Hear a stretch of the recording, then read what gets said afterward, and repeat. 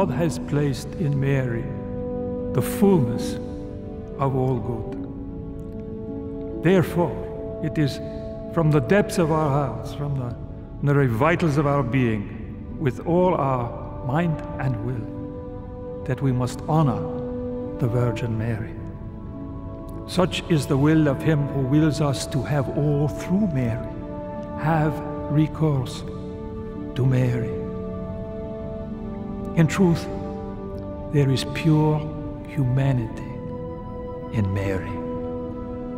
Pure, not only because she is free of any stain, but also because she possesses nothing but humanity. The Son will hear His mother. The Father will hear the Son.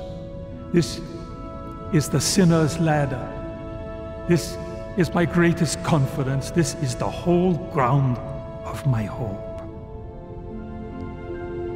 You have found, said the angel to Mary, grace with God.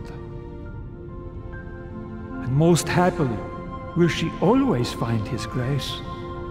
And grace is all we need.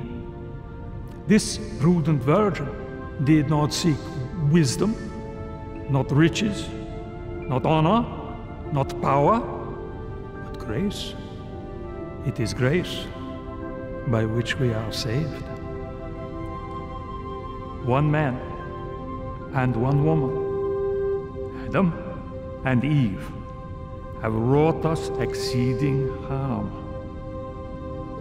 Nevertheless, thanks be to God, through one man and one woman, Jesus and Mary, all things are restored. It was fitting that both sexes should take part in our reparation, for neither sex was guiltless in our fall, which weeps over virginity that has been lost and which can be pleasing to God. But without humility, I dare to say it, not even Mary's virginity would have pleased the Lord. Upon whom, he asks, shall my spirit rest save upon him who is humble? This peerless virgin conceived the word of God by her humility and her virginity. Her humility ravished heaven.